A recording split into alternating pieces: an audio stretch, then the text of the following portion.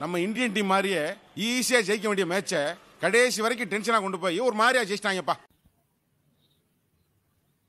What is up, everyone? This is me, Prasanna Balakrishnan, back again. This time for the match review of Heart Attack Super Kings versus Mumbai Indians. Because Chennai Super Kings cannot do things the easy way. They only like to take things till the last over, give the fans heart attacks, and that is probably what me, Neha, and probably millions of other CSK fans will probably die early because of CSK giving us heart attacks. And I mean, that's true. That's truth in it, because we don't do things the easy way. But whatever said and done, we have won finally, and I've got Neha, who probably is probably the happiest person right now, given the person who finished the game off. And so, how are you feeling? I mean, obviously, it's more than almost a day after the game. Hours. Just about more than almost a day. But how do you feel? How do you still feel? For me, it still hasn't sunk in. It still hasn't sunk in, as you rightly said, and as you said, right, the fans of Chennai Super Kings might die early, as it stands true even for the stock traders. They say that the stock traders' heart is always here and they might die early, but it's for us as well. But everyone knows, right, it's an El Clasico and it is so important to win against Mumbai Indians. You know, the way we say India has to necessarily win against Pakistan, I think this similarly stands for CSK, that we have to win against Mumbai Indians. And I think not just throughout the match, I think, but in the last over, I can say that my breath was stuck in my throat. I'm like, what is going to happen? What is going to happen? But somewhere deep down, we know Dhoni is there. Of course, he will try his best to make the match win for us. But then you never know, yaar. I mean, I was like, kaise bhi karke match jeet jaye, and that just eventually happened. And to all the Dhoni haters, yaar, I mean, he's nowhere to go. Don't discard him yet, and please don't say he's not the best finisher. Excuse me, please watch all the earlier matches and please watch yesterday's matches. What do you mean by he's not the best finisher yet? He is winning matches for us. What else do you want? So, my request at the start of this show to everyone is, don't discard my man yet. He is here. He has just left the captaincy, but he's very much in the team, and he's not just in the team because just to fill in that gap or because he's been with the team for long years. He has lots left in him. Saying that, obviously, we all know last year against Delhi Capitals, he finished the game off, and this year again, first game he got a 50, and the next game he got 16 of 6, I think, and then after that he didn't bat for 2-3 games, but now again he has batted, and obviously Unakkat against Dhoni, it was never going to be. It was all about him playing out Bumrah, and special mention to Pretorius as well. But before anything, let me just show something that will shock many of us. You see here, MS Dhoni has more runs than Virat Kohli and Rohit Sharma. That's all. We don't need to say anything more else. He has more runs than Kohli and Sharma.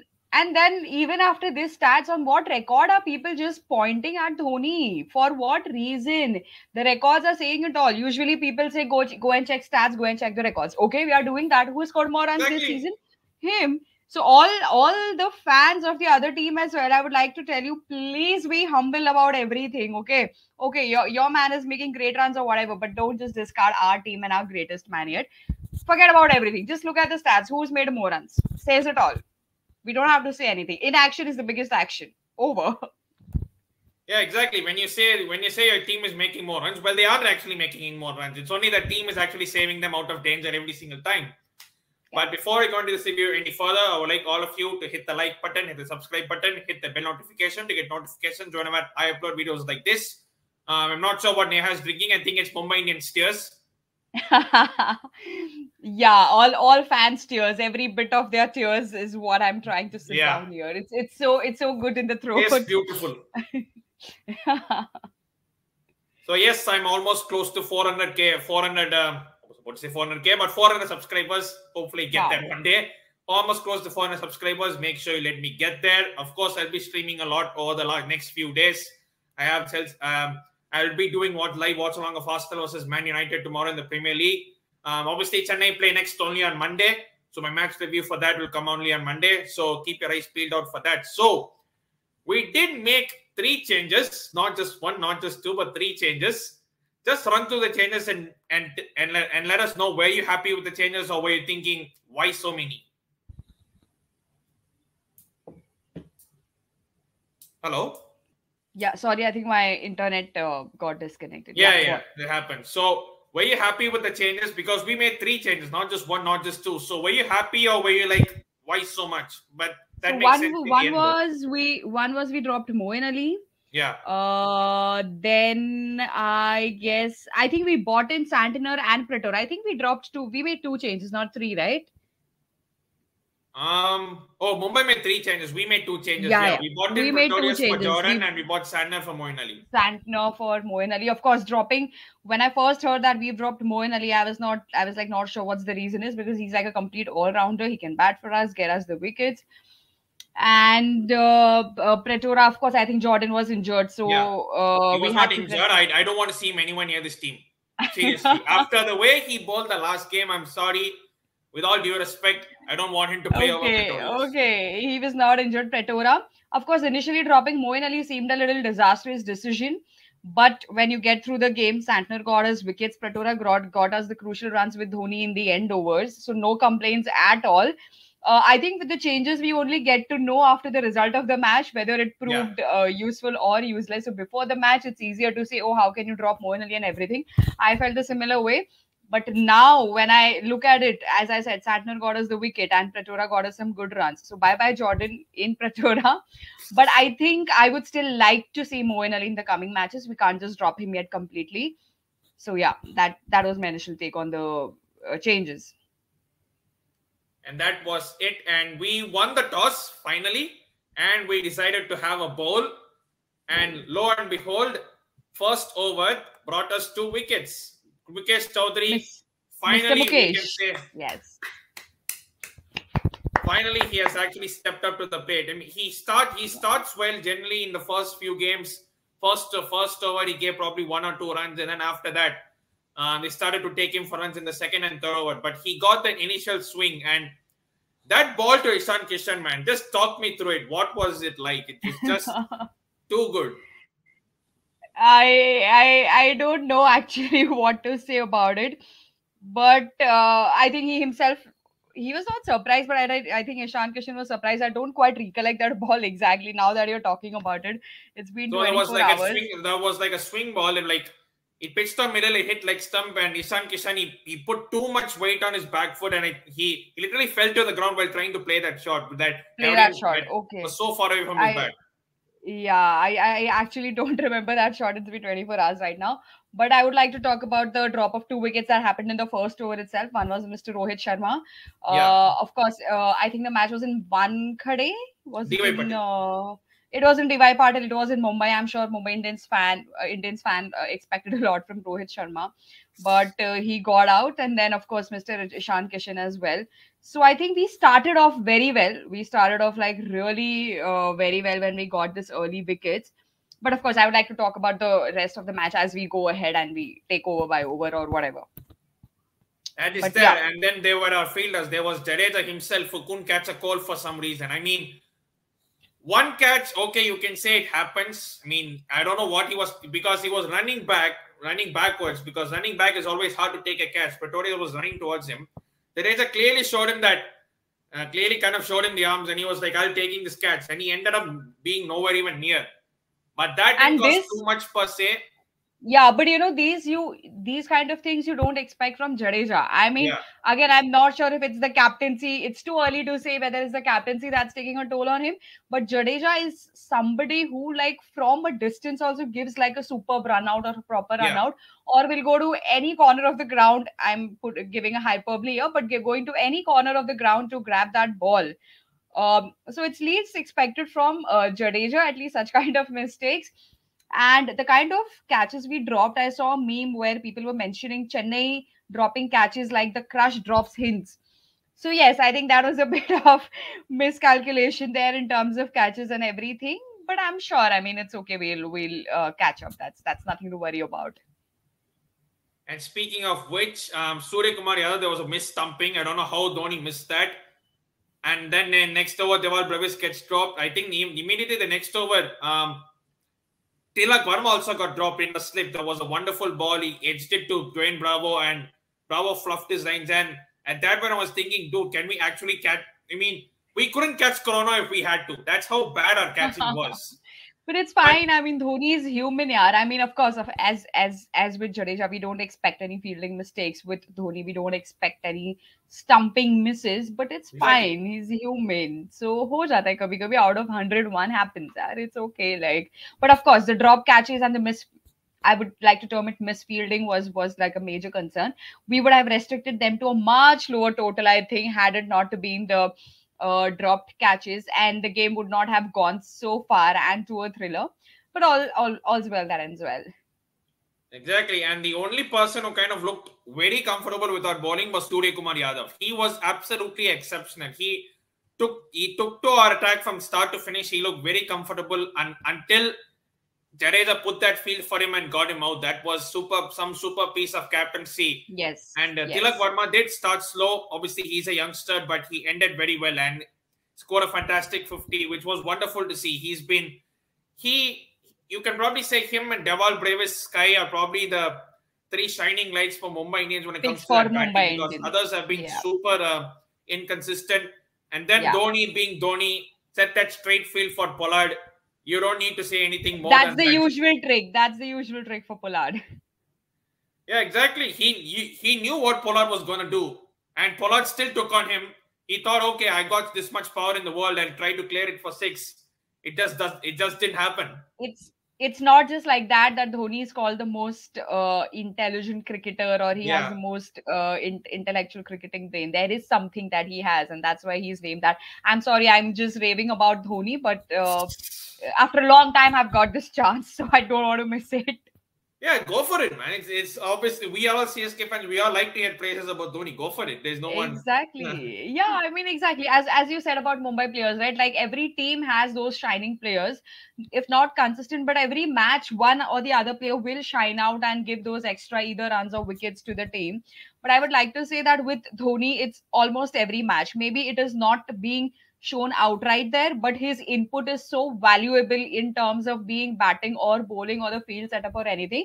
It doesn't come out very evidently, but we know that it is his brains behind the entire field setup as well, and it's no doubt about that. Jadeja is still in the transitioning phase. I'm sure he takes lots of inputs from Dhoni and other seniors in the team. But I think we give very less credit to Dhoni when it comes to all of these factors and matters. And we only focus that he's not batting. Fine, but he's doing that extra contribution and value in others in the form of many other things on the field. Why do people forget that? Exactly. And Dhoni has got the better of Pollard 3 times alone with that straight field. One in the 2010 final at the same stadium, 2017 final at Hyderabad when he put him literally straight behind the bowler, and now this time. So he just knows what Pollard is up to, and even against Bangalore when he shifted a fielder from deep mid wicket to deep square leg for Virat Kohli, and Kohli fell to the trap. So it's just these small things that differentiates between good captains and great captains, and we all know what a great captain Dhoni is. And in other shows, I've just heard people saying that I cannot believe that a 38 or a 40-year-old can be the best finisher in the world. Had Shivam Dubey done that, it was believable. But I know which one you're talking about. Yeah, and people say I do not believe that he can be the most best finisher in the world. And I'm like, as far as my man, you're forgetting that we have won the match, and that man has won us that match. So I don't know why you won't believe that he's the best finisher in the world, and why he cannot in the last over win us the match. Why it has to be a youngster? Forget about it, man. Youngster, what? He's winning us matches, and it was unbelievable for me. But I guess it's just anger they want to vent out, so it's okay. I mean, I couldn't care less anyone who finishes as long as we win the game. Let it be Dhoni, let it be Dubey, anyone. Exactly. I don't care who is finishing. That's my point. Why are you so worried that our Dhoni, who is 40-year-old, is finishing matches for us? Is that a worry point for you? Then it's your problem. Exactly. I mean, facts. He scored I'm sorry that you don't have such players, and you feel sad about it. More score runs on your captain than your young captain, so-called young captain than us. And your captain plays top of the order while Dhoni comes at number 5 or 6. Yeah, exactly. And I was like, fine, but I'm going to be cocky in this show. I'm sorry, the last show that I did, but whatever, I don't care. Well, no one. You won. You have every right to exactly be gassed. You can be high. I mean. But Yes. saying that, we didn't finish pretty strongly though. We could have chopped the runs, and again, last over, the before last over, Shivam Dube, I don't know what is he trying to do catching like this. He's trying so hard to catch the Australian way when he's more better off catching like this. I mean, it worked for the Pollard catch. He did the Australian way, but for Pollard cut, his position was all wrong and it was just all over the place. But we somehow got them to 155. And actually, I went on Mumbai Indians mid-inning show, and Chinno asked me who is going to be a player for Chennai. And I straight away said Gaikwad. That went well, didn't it? First ball itself proved it wrong. Finished. And I was thinking, oh my God, not again. Here we go again. And yeah. And we were good in moments of the game. We were taking the game to them, but in most parts we threw our wickets away, especially the ones of. I think what helped us, because our wickets also collapsed quite in quick succession. What helped us, which we are forgetting, is Raidu and Uttapa's partnership. Yeah, I think that kind of helped us put the game together. Nobody's talking about that, but that really kind of pushed the innings forward, because even our wickets were just falling in quick succession and it would have gone either way. So I think in the first innings, when Mumbai was batting, the match was completely in our hands. And in the second innings, I think the match slipped away when our wickets kind of fell, and the gap between the required runs and the required balls started increasing. But I guess it was Robin, Uttapa and Raidu kind of something, and then Pretorius played a very small but a very crucial innings. Let's not forget that. And of course, Dhoni held it all for us together. So I think the match kept on slipping between them and us. But last over was like a decider. Anything, it could have gone either way. Exactly, and Raidu and Uttapa nearly had a 50-run partnership. Sadna obviously did get those 2 fours, but he was done by a short ball from Daniel Sams. I mean, we made Daniel Sams look good. After Man gave so much runs in the past few games, we actually made him look good. I mean, he took like 4 wickets. 4 wickets, yeah. 4, right? Yeah. Jesus. We gave him his easy wicket, something to celebrate to Mumbai Indians. Otherwise, they would have just sulked like every other game. Yeah, something to. But they lost, so you got nothing. It really paper or cracks the whatever loss. But yeah, Shivam Dube's foot movement. I mean, I've seen more movement in Maram to Swords than his foot movement. It's absolutely non-existent. He literally just stands on the crease and tries to play shots. I mean, when it comes off, it looks good, but when it doesn't, you're like, dude, where's your foot movement? I think he'll get there. Let's give him some time. Now that he's in the Chennai camp, I'm sure he will shine. Yeah. Because whoever comes in our camp, we kind of polish them and make sure we retain them for 1-2 season and then let them shine. So I'm not too worried he's there to stay for long. I mean, Gaikwad is a classic example. I mean, look at him, the way he started and the way he is right now. Okay, in one match, he got out on top of the first ball. That's fine. But Gaikwad is a classic example of what an evolution, his journey, what a journey it has been for him. And I'm confident that it will be the same for Shivam Dube as well. No, I'm not having a go at Shivam Dube. Obviously, he has been brilliant. I mean, he's had 3 good knocks. One, 49 against Lucknow, and then 57 in the next game. And then, obviously, he missed out a century against Bangalore. But one common thing that happens with him is whenever he gets out, it's the lack of foot movement. Both him and Moeen Ali. They just try to throw the bat at this thing, which okay, sometimes it can work, but as I said earlier, I've seen more movement in Maram to Swords than Shivam Dube's foot movement. That's how non-existent it is. But I think we'll get there. What I also feel bad about is with such great knocks from Shivam Dube didn't help us win quite matches. But it's okay. I mean, those great knocks has to turn into wins as well for us. Hopefully in the forward all the games. Otherwise, I think it's just individual performance. I mean, but I'm sure we have many more games to go now ahead. And I think the next Mumbai CSK is 11th or 12th May. Yeah, something like that. Something like that. That is one match. Before that, of course, it's Monday as well. So I hope we carry on this confidence in the ahead and forward games as well and go with the same momentum and carry the winning streak. So do we still have chance to qualify? Of course we do, right? I mean, it's slim, but I think we probably have to win all our games. Because With a the good, thing very is, good run rate. With a very good run rate, I'm guessing. I mean, if we win run rate, if we keep winning, run rate will keep on increasing. But Yeah. given the top 3 teams are already in 10 points, so qualifying with 14 points, I'm not sure it's a possibility this time. So Yeah. Even the But fourth place team might need to do it 16 points. So yeah, we'll try. There have been situations in the past where we've lost initial matches, and then each match was a compulsory win, and I think we did that. we did I'm that not sure. once, I think, in 2010. But apart from that, Yeah. whenever we have gone through playoffs, we've kind of we've started superbly and then we've carried on. We might have hiccups here and there in the middle, but we generally I start think strong and we carry that through. this season kind of reminds me of the Dubai season, where we kind of, from the beginning itself, we were on the Yeah. losing streak, and then we eventually lost and got out. So it kind of replicates that memory for me. But let's see.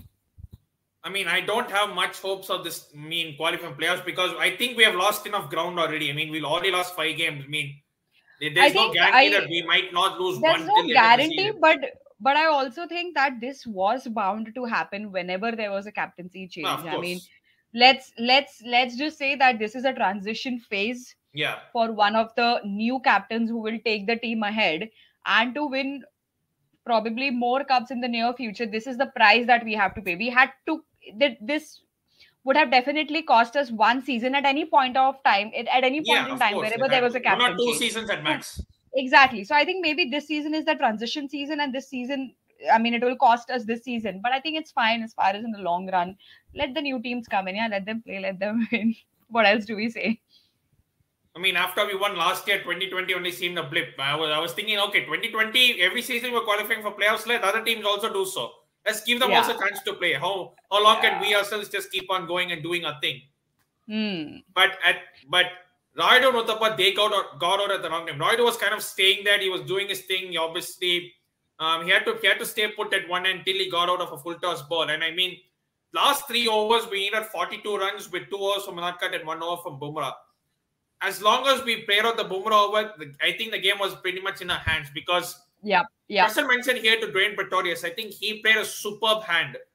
And, and I somehow, of course, Bumrah is a great player and everything, and we are very scared of him. But I think he's got wicketless in the last 4 matches as well. So his form, I'm sure it's temporary. He'll be back. He's a great player, but I think his form is also something to worry because he's gone wicketless in the last 4 matches.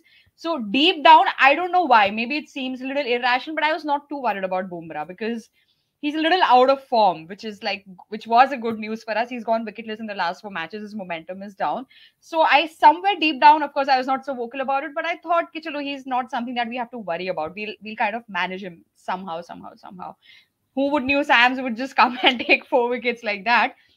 But also talking about Raidu and Uthappa, I mean, players like these, people don't really expect that they will contribute so much to the team. Even during the auction or the earlier seasons, people kept on saying, oh, Raidu, Uthappa, what use they are, or what do they do? This is what they do. Look, exactly. I mean, this is what they do. Yes, we understand. We also invest in the young players, but we also have a balance of the season's experienced players. And these are the times where they show how they experience a partnership of 50 runs could take the match away from them. So my request is, don't just discard players by their age. Look what they're bringing to the table. Probably your young players are not even doing that. We are investing in young players like Mukesh or a Gaikwad or a Shivam Dubey. But similarly, we need experience of the elder players also. So please break that debate of, oh, he's old, what is going to do? Break it. Like, we don't have to talk about it. We are the most experienced old, I mean, yes, Dad's Army. Yeah, Dad's Army won last Dad's Army, yeah. But what's the point of you having all the young players and still not winning matches then, and we having all senior players and still winning matches? I'm happy to be called Dad's Army. So what? Exactly. As far as we are winning matches. And of course, we had to go down to the last 3 overs as it always does. Pretorius with the crucial 22 or 14. I mean, those 2 boundaries of the Bumrah over, that was crucial. And I think that was changing. Yeah, and I think what's happening with Bumrah is the other teams are realizing that he is the only main strike bowler in the team, and other bowlers we can definitely target, and they have taken them for runs. So play them. Yeah. If we play Bumrah out, or even we can get say 10 or 12 runs off his over, it's a win-win situation because we can take on the other bowlers anyway, which is what happened today. 42 of 18. We took 14 of Unarkat's penultimate over, which was a 6 from Pretorius and a 4 from Dhoni, and 11 run over from Pretorius. I think that was one to see, one with the flick and one straight drive. And last over, 17 runs to win. Pretorius was on strike first ball. He got LBW, and it came down to 17 of 5 with Bravo on strike. Obviously, he took the single, made Dhoni on strike. 16 of 4, I was thinking, okay, we need at least 2 sixes or at least 6-4-4, whatever. And he belted one down the ground. I was like, okay, we still are in this. 10 of 3, and then one pull shot hit sort of top edge, but he knew kind of meant it because fine leg was inside the circle, so that was a pretty safe shot. 6 of 2. And then that was a good Yorker from Unakat, by the way. Four was needed in the last ball, right? Yeah, 6 of 2, and then there was a good Yorker. He somehow got it away, 4 of 1 ball, and then he missed the Yorker. He made it to Dhoni made it to full toss, and then MS Dhoni does what MS Dhoni does. MS Dhoni versus Unakat was never going to be a good battle. I mean, never. 11 balls. I think he has a strike rate of 427 against Unakat in those 11 balls. That is absolutely crazy. that is absolutely crazy. And when you think of some of the great finishes we have had, I mean, MS Dhoni not at Wankhede finished off Mumbai in 2014. Now it's this again, just 8 years later. Just doing the same thing.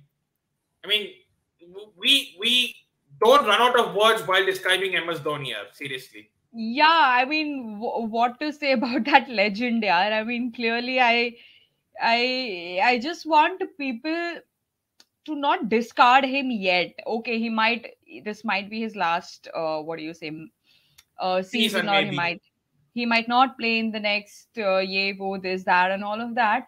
But don't just discard him and don't just go on record saying, I don't think he's the best finisher. What has he done? What has he done? Check your records, check the books, Google what has he done. Don't just, because your team lost, don't just put words in the air like that because you're angry. Just be careful. He's a senior player. So, just little respect would be good. If this was Kohli, if this was Pollard, if this was AB de Villiers, we would never hear the end of it. And obviously, when MS Dhoni finishes, whole Twitter explodes. Yeah. You get every single person from every corner, every actor, celebrity, politician, everyone tweeting about MS Dhoni. And all the foreign players from other teams, coaches, everybody, all our Indian ex-players. Look at Sehwag. I think I forgot Om Dhoni, Finishai Namaha. Exactly, all of these, right? So because there is something special about him, and let's not deny that. I mean, and it would have been, trust me, Prasanna, very easy to pick on him if he hadn't put that 4 also. Yeah, easy. Yeah. People would have gone mad. Oh, he's finished. He cannot finish games. He's 40. He should retire. It is just so quick for those comments also to come out. So let's not forget there's a bad side also to that as well. Yeah, exactly. So as our captain teaches us, let's be humble. Let's not go overboard about it. Take each game as it comes. Just trust the process is what he keeps on saying. So we'll do that. And before we conclude on this review, let us just bow down to the king once. Always. Of course. And of course, we have got our second win. It's always fun talking to Neha. Obviously, we always like talking CSK. Yes. Be it in Bharatami or wherever. And of course, if you're new to this channel, please hit the like button, hit the subscribe button, hit the bell notification to get notifications whenever I upload videos like this or go live. I leave Neha's Instagram in the description. Make sure to give her a follow. She obviously does. I don't know where she is because she kind of she's one place here, one place there. I'm back. I came back this week. So yeah, I'm back to Mumbai. Okay. So this is our second win. Still a long way to go. We're still well off of being in the top 4, but hopefully we start to get a string of wins because we need at least 4 or 5 wins in a row. Not just overall 4 or 5 wins in a row to have any chance of even going through. And hopefully this can be the start of it. We play the Punjab Kings on Monday. Then after that, we play Sunrisers. And games come thick and fast, so there is no room for error whatsoever. So thank you, Neha, for joining me. It's always a pleasure. Thank you for having me. Thank you for having me. Yeah, of course. When 2 Dhoni stands combine to talk, we just go on and blabber. On and on. We will not let anyone else talk. Yeah, and as I keep saying at the end of every single video, stay safe, and wash them hands. Thank you, everyone. See you soon. Bye.